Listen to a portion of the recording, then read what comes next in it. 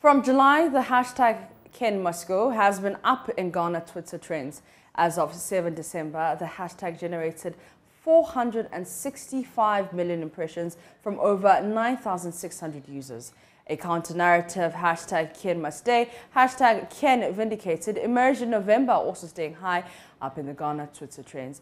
An investigation into the two hashtags showed that one of the hashtags was a false trend. If you want to know which one is false and which one is organic, follow Jojo Kovana in this report, who basically queried influences behind these tweets. We are not going to the IMF. Whatever we do, we are not. The consequences are there. We are a proud nation. We have the resources. We have the capacity. We are not people of short sight. We will not go to the IMF today. We will not go to IMF tomorrow. And we are not going as long as the NPP remains in power. You heard the Finance Minister, Ken Ofori-Atta, and Deputy Finance Minister, John Kuma. They were cocksure that Ghana would never go to the International Monetary Fund for a bailout. So when President Nana Akufo-Addo announced that Ghana would engage the IMF for a bailout on 1st July 2022, many Ghanaians clamored for the resignation of Ken Ofori-Atta. At 7 a.m. on 2nd July 2022, at Obeng Appa, posted on Twitter, "It must be tough for Nana Akufo-Addo right now, knowing that you don't have the cujons to sack your finance minister, who is clearly your undoing, simply because he's your relative." That was when the hashtag Ken Must Go was born. The hashtag trended for days on Twitter. As of 7th December 2022, about 22,739 total tweets were garnered. 4,833 of the tweets were original and 13,967 were retweeted. 2,097 were quoted tweets, while 1,842 were replies. Analysis of the Ken Must Go hashtag revealed that Mr. Ofori-Atta received a lot of Twitter mentions whenever the cedi underperformed and fuel prices spiked. On 25th October 2022, 85 majority MPs shockingly held a press conference demanding the immediate sacking or resignation of Mr. Ken Ofori-Atta. In the interest of our side of government to remove our minister. But whatever it takes for the government to put in place the right measures, if it requires removing all the cabinet ministers and setting up a new government, we will support it. The Ken Must Go hashtag caught fire and trended for days. There seemed to be an organic rise of public opinion on why Ken must go, and it peaked at 7,633 Twitter mentions on 25th October 2022.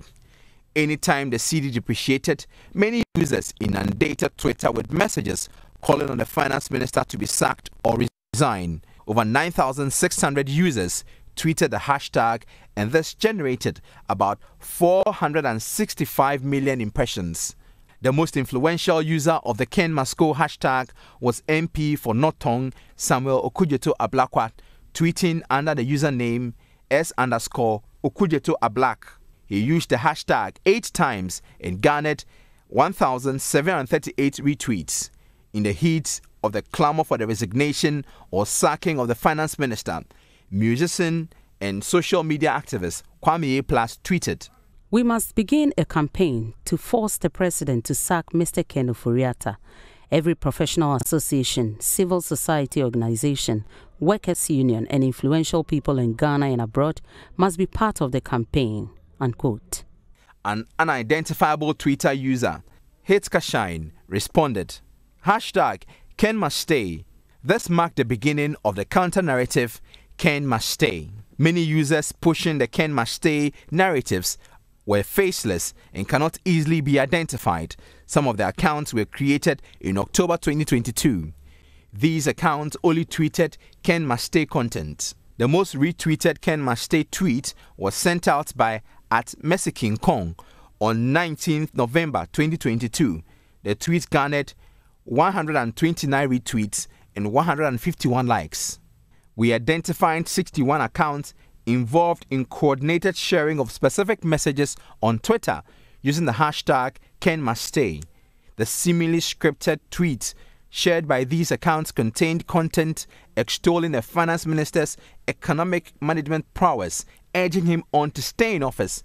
Some of the scenarios are: the message, quote, undoubtedly, the Ministry of Finance is committed to working alongside all stakeholders to ensure we can reposition our economy back on a path of growth and prosperity.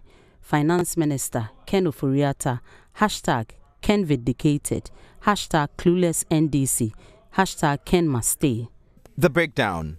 We identified 47 distinct accounts that tweeted the message 75 times. This means that certain accounts tweeted the message more than once.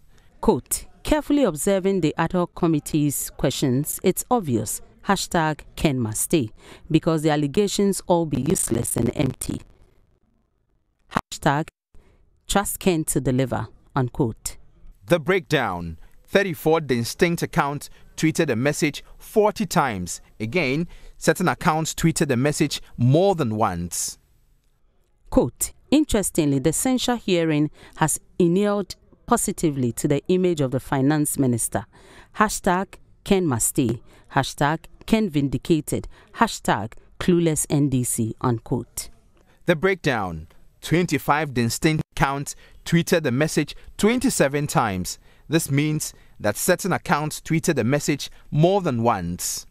Quote, even if you hate him, you can learn from his eloquence, coherence, and calm demeanor.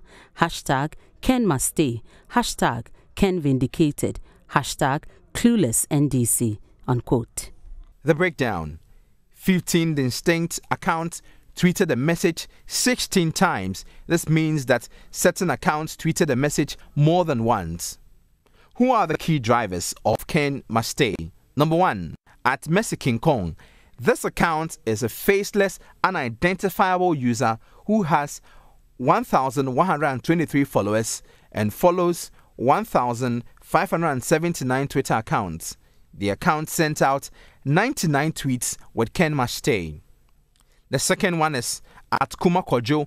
This account sent out 49 tweets with the Ken Must Stay hashtag.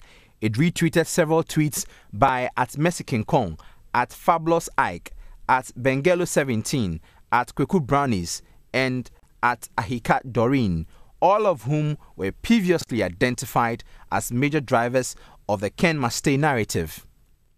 Now the verdict. The Ken Must Go conversation on Twitter appeared to be relatively organic. The hashtag was tweeted by over 9,600 Twitter users. The political characters that drove this narrative on Twitter are well known, and as members of the opposition, their stance on the matter is understandable. This narrative on Twitter mirrored what appears to be the general sentiment of most Ghanaians at that time. Even NPP MPs called for Ken Ofori-Atta to be sacked. The Ken Must Stay narrative was largely inorganic. The coordinated sharing of scripted messages exposed in this work is evidence of this assertion. The hashtag was tweeted by 292 Twitter users. Most of the accounts that were involved in the sharing of Ken Must Stay narrative are closely linked. They follow each other, mention each other, and retweet each other's tweets. This is just one example of how social media is used to amplify certain narratives to make them appear more widespread than they actually are. Jojo Cobnam, Joy News. Hashtag Ken Must Stay. When it trends, query the tweets. Go to myjoyonline.com for the full report.